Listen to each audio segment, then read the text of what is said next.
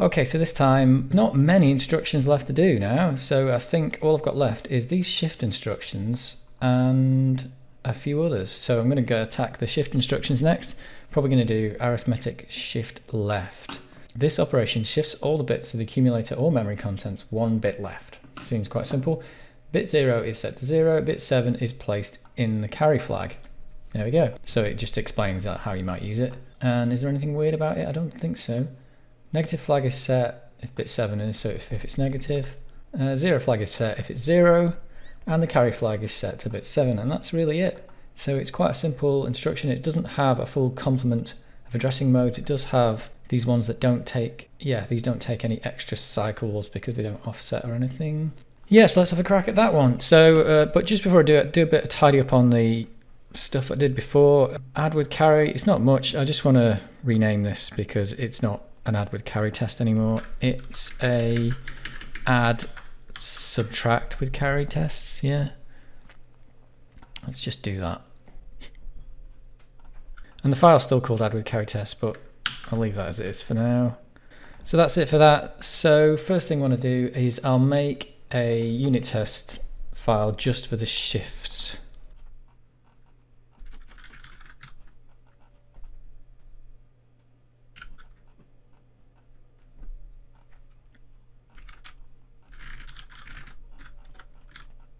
Okay, so I've just copied a previous test and deleted everything. So we'll do arithmetic shift left first, and it's got a few different modes. It's got one that just works on the accumulator.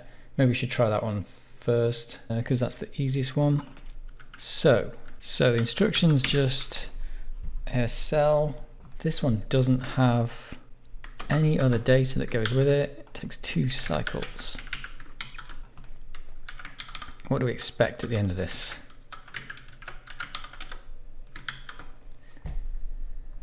So it affects the carry, the 0, and the negative flag.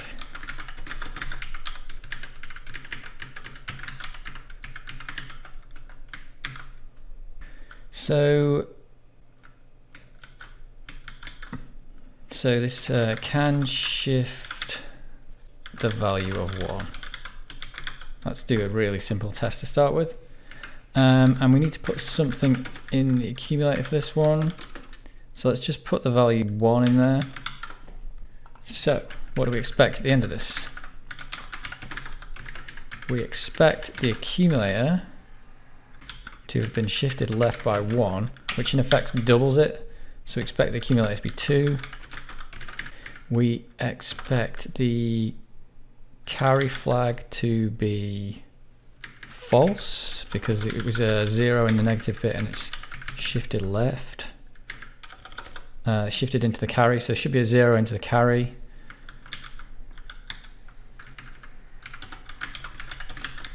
What else is there? 0 flag should be false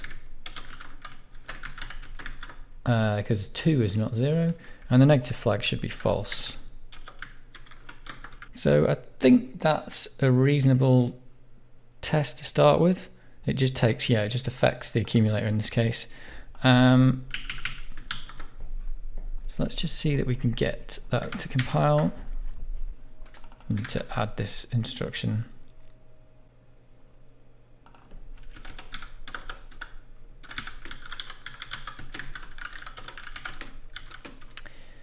It's 0A.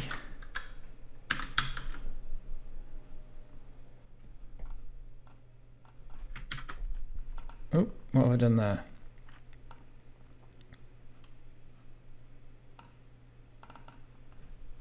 Not is undeclared. Why is that undeclared? Whoops, double comma. That's weird. Okay. So there we go. So instruction not handled. So let's go in and put that one in straight away. Let's put it down at the bottom.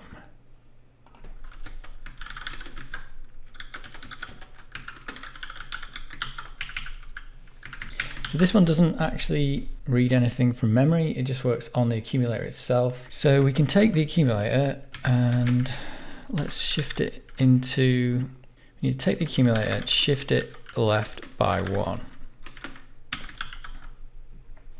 That's the first thing. So let's see what that's fixed.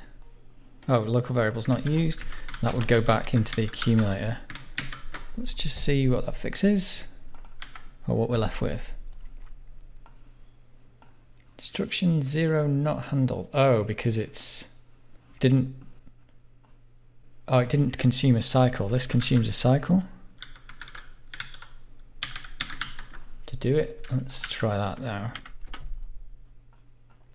Yeah, so we're not setting the carry 0 and negative, but other than that, it looks like that's fixed the problem. So do we have a set? We have a set 0 negative flags from particular value from the A register.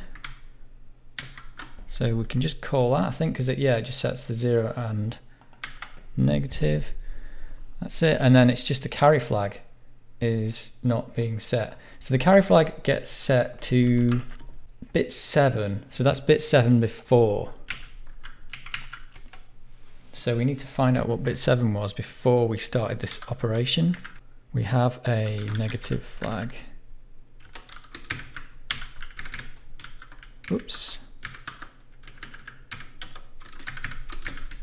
So the carry is, let's just see.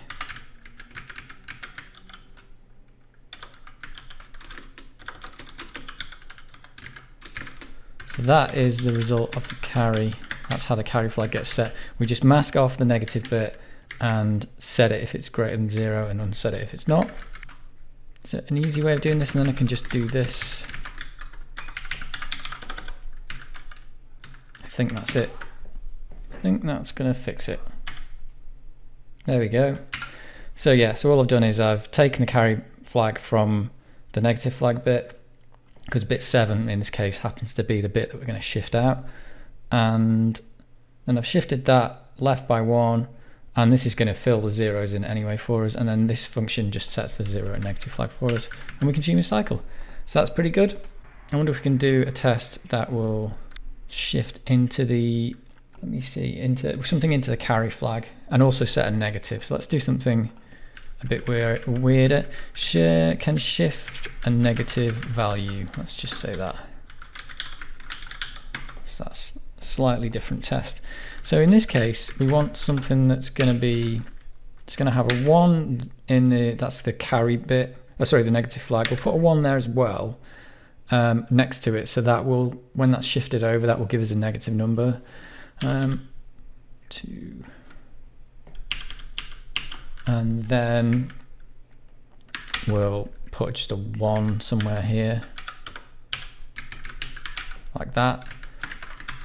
So when that's finished, we would expect the negative to be true, 0 to be false, and the carry to be true as well.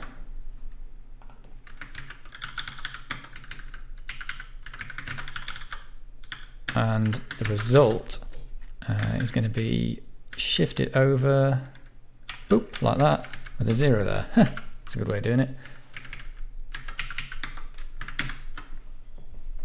So I think this should pass. Yeah, it does. So I'm probably not going to do any more tests on that. It's quite a simple one, arithmetic shift left. I think we need to do the next one. I need to do one that does at least something out of memory and get this 5 cycle thing correct. So let's duplicate those.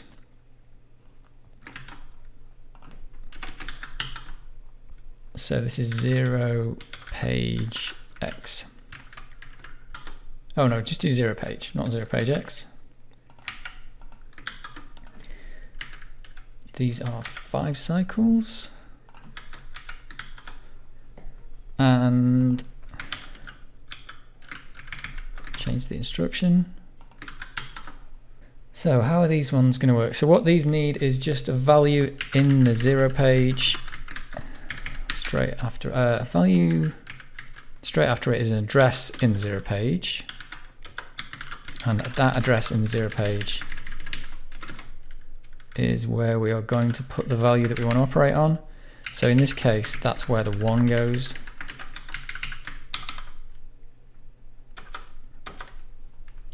So this doesn't affect the accumulator, this affects the actual contents of the memory. So the accumulator doesn't matter on this one. It's just really about what's in this part of memory here. So that changes to that. It becomes the 2. And we want something similar for this test as well.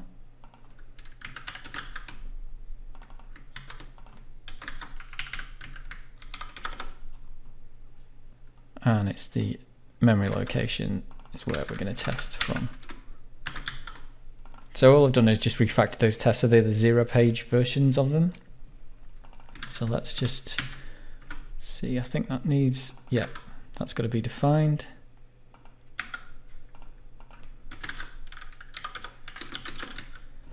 As 06.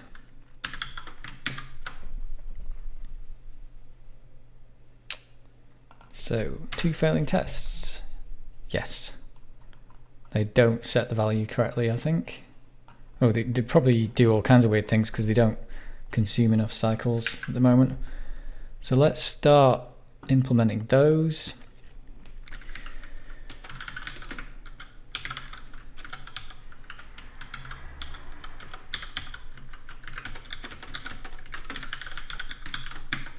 First thing I've got to do is get the 0 page address.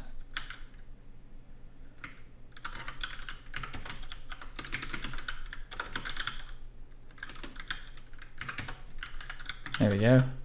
Then I've got to read the byte.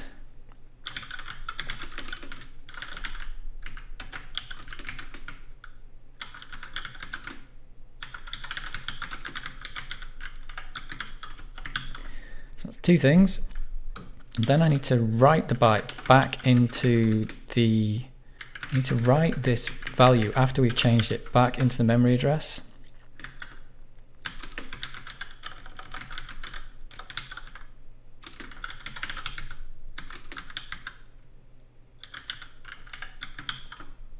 So that just does, that does nothing basically, because it just reads the value and then writes it back. It doesn't actually change it. I wish this hadn't scrolled off. It's just like, can't even see it.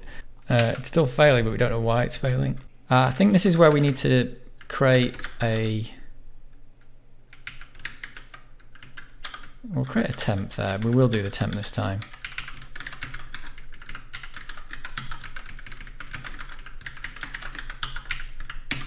So we've done the shift now, so we should be getting the correct answer, but I can't see what values they are.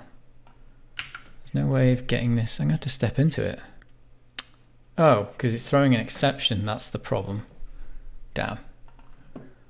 Because it's not consuming enough bytes. I wish this thing wasn't just scrolled off so I could actually read it. Yeah, so we're reading the address, we're getting the operand of 1, shifting it, and we're writing it, and yeah, we're not consuming enough cycles to do it, so it's going around and doing an instruction not handled. Okay, that's fine. So yeah, we do need to take a cycle for doing our operation in here, so that's the next thing. Is that better? Still can't see the results. This is super annoying. Oops.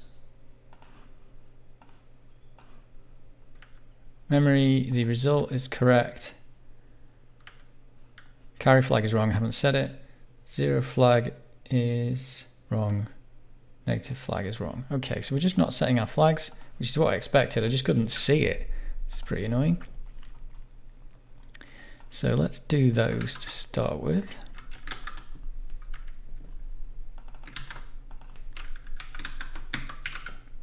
Set 0 negative.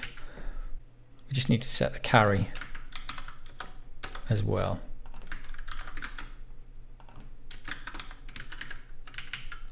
And the carry needs to be set from before.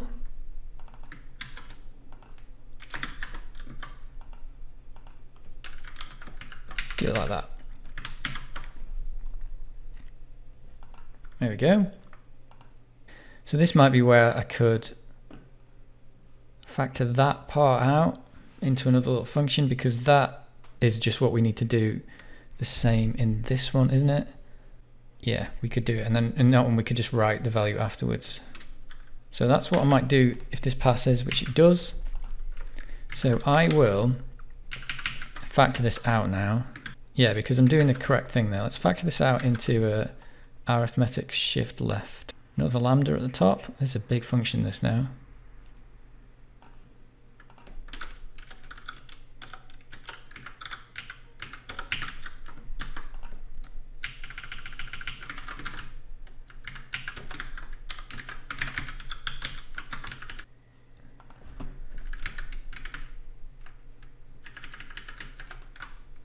Don't need these, do we?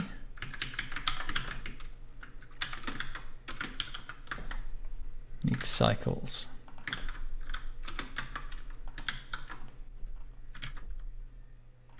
And this one actually returns the result.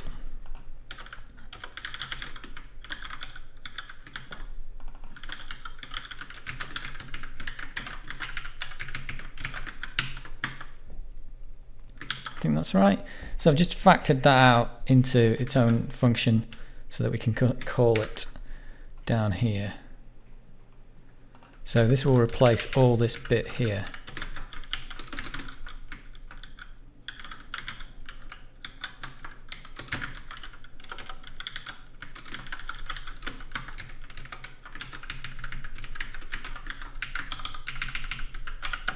There we go. So is that still pass? Yes, it does.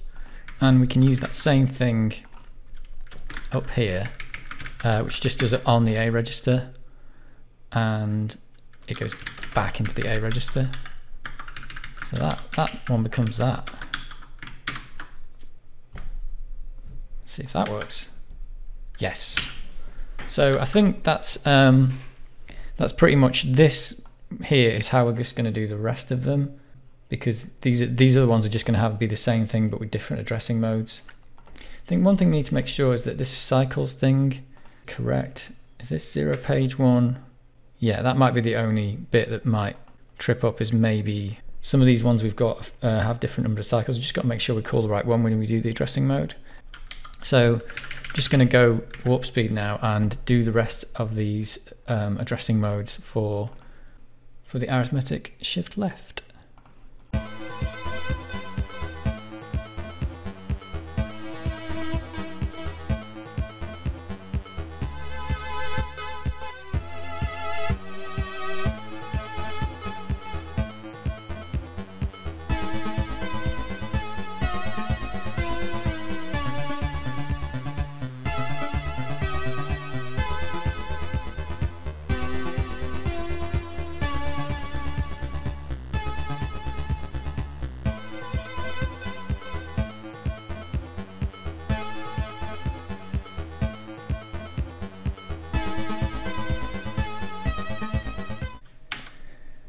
Okay, so that's it. So that is the 5 addressing modes done for Arithmetic Shift Left. That one was quite an easy one actually, especially compared to doing the add and subtracts recently. These ones seem so much simpler. But that's it, so it's really good. So next time I'll just move on and do logical shift right or rotate left or one of the other ones. These are all going to be quite similar actually. But yeah, that's quite good. So catch you in the next one.